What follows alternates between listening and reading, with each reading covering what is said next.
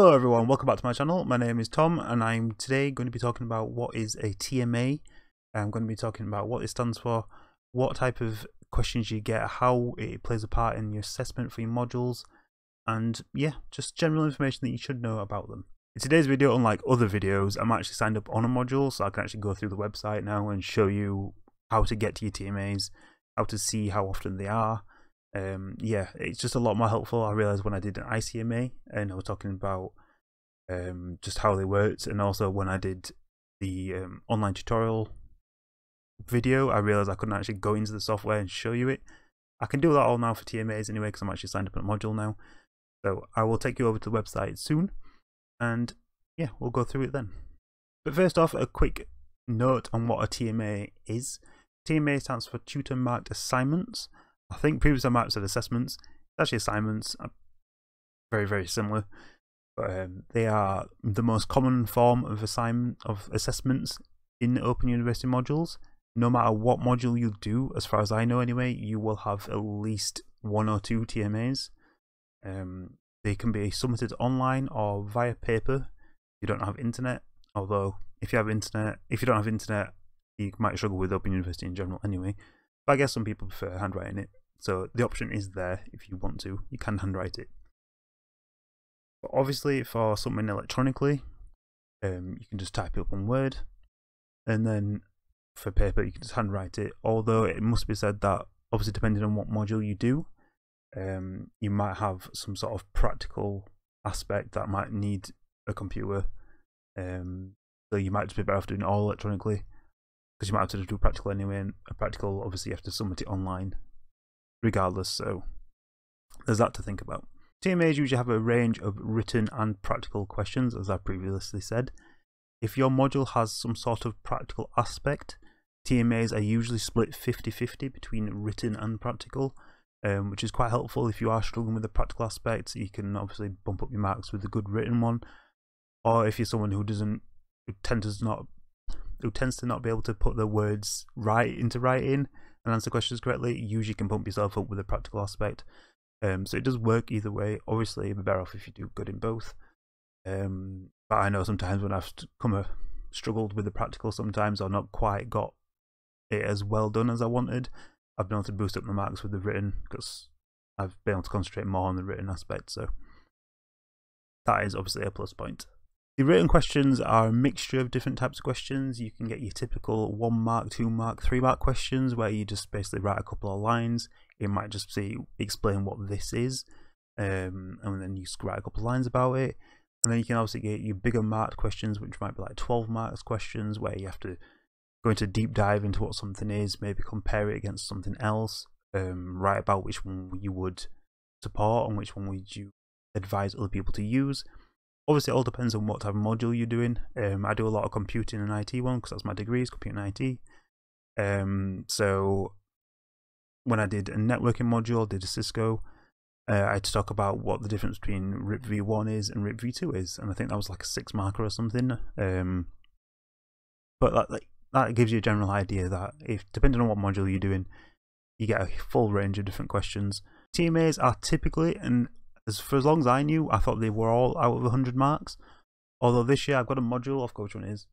I've got 2 modules I'm doing this year, and I think it's M250. Anyway, their first TMA is actually only at 20 marks because the rest of the marks are in the second TMA. But as far as I knew, all TMAs were out of 100 marks. Apparently not. I don't know. But usually they're out of 100 marks anyway. And I believe, I haven't checked this, I probably should have, but I believe you need 40 marks to pass. So you only need 40% to pass, which is good. Obviously it's low score. Try to get higher, of course. But yeah, you only need 40% to actually effectively pass a TMA. TMAs do all count together towards your end overall grade. Sometimes, it depends on how your module is. Sometimes the TMAs will mark up 50% of your grade, and then you'll have an exam which will be the other 50%. Which is a lot like the MST 124 one, which is a common maths module. Or it might just be, I'm pretty sure EMAs count 50% as well. So usually they all add up to like a good 50, maybe 60% of your overall mark. So the number of TMAs that you would typically have does differ on what type of modules you are. I've had modules where there's only 2 TMAs. I've had modules that I've had 4 TMAs. Ultimately, from what I can see, it comes down to how your module is split up. Some of my first year modules were split into 3 different topics, so I had a TMA for each topic.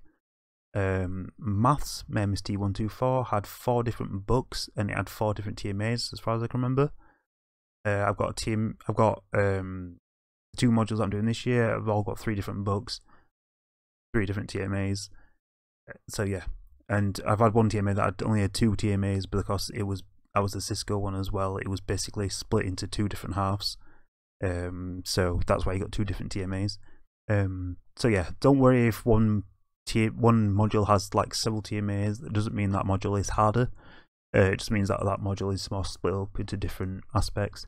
And honestly, having more TMAs can be helpful, because if you are struggling with one TMA, you might do a lot better with the next TMA. So you can kind of even out your points that way. Although it can seem quite annoying having several TMAs in one year, it can be a plus point basically. So now that I've explained what a TMA is, I'm just going to take you over to the website now, and I will show you how to get to your TMAs, and I might show a very quick look at what a TMA looks like. Probably shouldn't, because Open University might not be best pleased.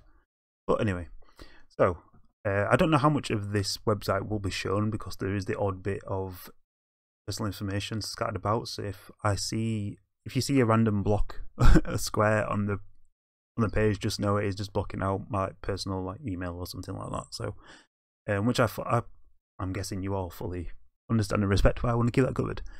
So, as you can see, I'm doing TM 354 software engineering this year. This is the type of list that you will get, and then there's basically online TMA and EMA service there. For every module, you will have a dummy TMA. That dummy TMA is basically a blank piece of paper often, or sometimes the tutor might ask you to send in, explain who you are, so the tutor can find out a bit more about you. See if you might struggle, you might ask a couple of questions there, and then they can respond to you.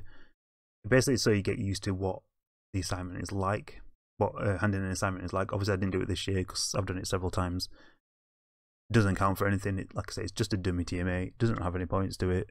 Do it if you want to. If you're not, then don't bother. As you can see, assigned next to all these TMAs, there is this submit via paper. I've never done that. I've always done electronically.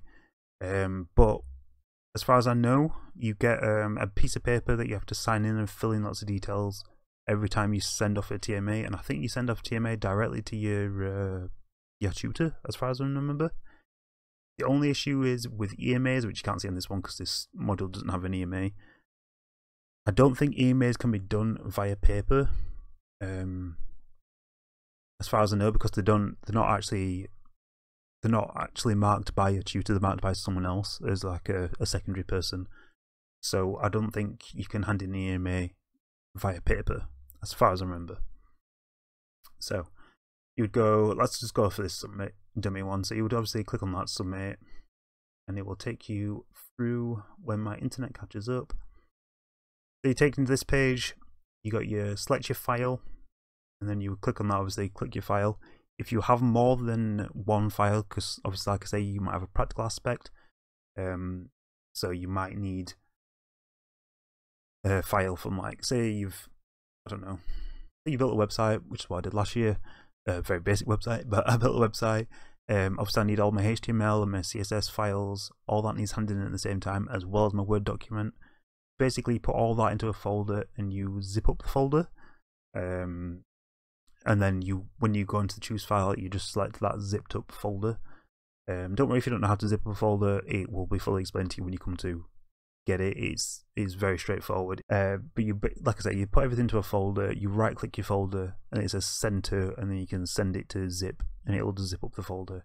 All it does is it compresses it a tiny little bit, and it basically acts like a file. So when you choose the file, you can just select that folder, and then when the tutor gets it, they'll unzip everything. It'll have all your different files, and your Word document, etc. And then you have a couple of A couple of ticking off saying you've read and acknowledged the above statements. They're all about making sure it's your own work, make sure you haven't copied anything, make sure you submitted the right one. And then step 3 is make your submission. Basically, when you submit an assessment, TMA, before the cut-off date, you can submit more, but you cannot necessarily expect your tutor to mark your new one, because a lot of tutors will basically mark them as they come in, because obviously they're going to get a lot of people handing in on the day it's due. But so the ones that come in early, they want to try and get it done and get out of the way, which I fully get. But you can send in another one if, like, you've rethought something, something's occurred to you and you've explained something wrong. You can go into it and submit another one. The best bet is, if you want to do that, contact your tutor via email and just say, I've realised I messed up on one of my questions, can I send in a new one? And they probably will, no problems. You know, all the tutors seem very good with letting you send in another one. I sent one in last year, actually, for one of my TMAs. Instead of sending, it was the second TMA of the year for that module, but instead of sending in that second TMA, I sent in the first one again. I don't know how I messed that up, but the tutor was like, Tom, I'm pretty sure you've sent in the first one by mistake, and it was like past the due date. I sent it on the day it was due, and it was like a week later, and he was like, I'm pretty sure you've sent in the wrong one. I was like, what do you mean? And I went through and I realised, yes, I sent in the first one again, like a fool. But like I say, it was super nice and was like, yeah, just make sure you send another one. There'll be no points deducted. So yeah, usually if you send in one late, usually we'll get some sort of point deduction for sending a TMA late, unless you've previously contacted your tutor and asked for an extension. Then usually I haven't asked for an extension, apart from that one time where I sent in the wrong one by mistake. So I don't know how often. I'm guessing they would be quite lenient with it and let you, as long as you let them know in due time, not just like the date it was due. Then I ain't been able to get it done, can I have like an extra few days? But yeah, usually they're pretty good with it. My only issue with it is, I would say, don't get into the hang of asking for extensions. Because if you ask for an extension every TMA, your tutor probably would eventually be like, no, stop doing this. But also the EMA, if you have an EMA, that can't have an extension. So if you say you got 3 TMAs and the third TMA you hand in a week late, you've essentially got a week less to work on your EMA, and your EMA is worth more points and stuff. So ultimately, I would say try to always hand it in on time. If you push comes to shove and you're in a bit of a pickle and you need an extension, try to let your tutor know sooner rather than later that you need an extension, and usually they're pretty good with it. Yeah, that's how you would go through that. And that's the same sort of process for EMAs as well. It's the exact same thing, where you just pick your file, say it's yours, and you haven't cheated, you haven't copied anything, and then send it in. Pretty straightforward. Obviously, this tells you the cutoff dates, and then yeah, that's that. I'm going to quick look at what a TMA usually is. Basically, this was what a TMA would look like. You would have your introduction, and then your different types of questions. Quick maths, yes, it adds up to 100 marks. Awesome. See, usually does add for 100 marks. It was just that one of the TMA that, for some reason, is only worth 20 marks. It goes through and tells you that it must be a .doc, RTF, or .docs file. So if you usually write your Word documents in a different file type, make sure you can export it to .doc, .rtf, or .docs. Okay, I think my camera is actually completely full, I think, because I can't extend it, so apologies. But, well, luckily I'm capturing my screen, so hey ho. Anyway, so like LibreOffice usually can produce a save file in this format. That might be a little better for you. But yeah, it'll go through, it'll tell you the description, tell you which units it's based off of.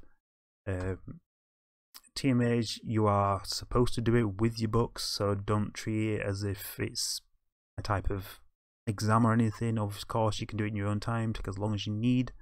Just make sure you get it done in time. It tells you the Mark Allocation, so that's 33% of my continuous assessment score for this module. Some TMAs they're not split evenly, so if you have got 3 TMAs, they aren't necessarily a third each. So just make sure you double check. But like I say, if you work but you need about 40%, I think. Then obviously you go to like these questions and these basic questions like in activity 5.1, you listen to the interview, blah blah, fill the question, refer to recording. Based on this section of interview, just 3 ways why the Robertson's requirements is still important in the agile world of software development. There's very standard questions if you're used to like school assessments and college assessments and stuff like that. I'm not going to show any more because I don't want to risk getting in trouble with Open University. So yeah, that's how a TMA looks like. Obviously, you would just do this on a Word document as well. You would just type out the answers. But yeah, if you've got any questions about what a TMA is, put it in the description below for me, and I will answer them. Or you can inbox me, DM me, or whatever on social media. So Twitter or Instagram is where I'm most active. I've changed my Instagram settings, so if you do send me one, even if I don't follow you back, I should still get the notification.